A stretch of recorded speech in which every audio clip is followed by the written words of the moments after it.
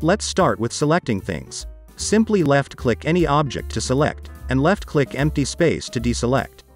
Pressing A on your keyboard will select all mesh and Alt-A will deselect all.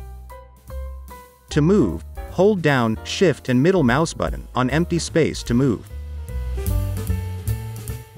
To rotate, simply hold the middle mouse button and select any empty space to rotate.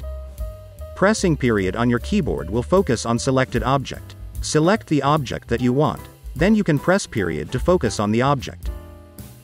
To zoom, we can scroll down or up to zoom in or out. Using Gizmo, you'll find a much more flexible way of rotating your view of the world. We can also use shortcut on the numpad to navigate to the top, side, and front view. Pressing Ctrl before numpad will give the opposite view. Camera button will bring you from the camera perspective. You can also use shortcut by pressing 0 on your numpad. Press 0 again to go back to previous perspective. In Blender, there are two different point of view. Orthographic mode will ignores all of that and flatten your world so that no perspective is seen.